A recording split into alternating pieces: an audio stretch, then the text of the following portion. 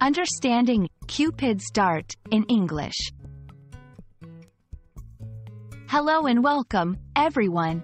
Today, we're diving into the heart of English idioms, and we're going to unravel the meaning behind the phrase, Cupid's dart. So, if you're ready to fall in love with English, let's get started.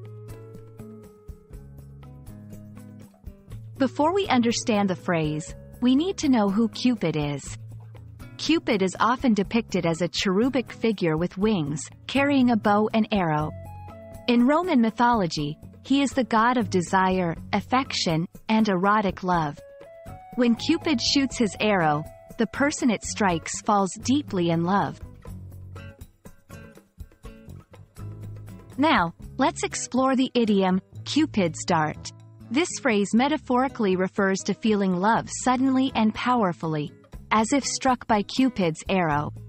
It's often used to describe love at first sight or an instant attraction to someone. To better understand, let's see how it's used in sentences.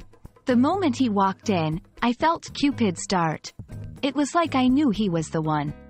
They met at a coffee shop, and Cupid's dart struck them both instantly.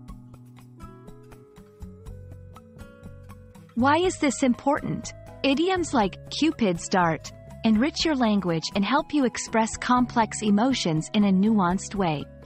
They also give you insight into cultural references and make your conversation more colorful and engaging. And that wraps up our journey with Cupid's dart. I hope you've enjoyed this linguistic adventure and feel a bit more in love with the English language. Until next time, keep practicing, and don't be afraid to let Cupid's dart strike you with new words and phrases.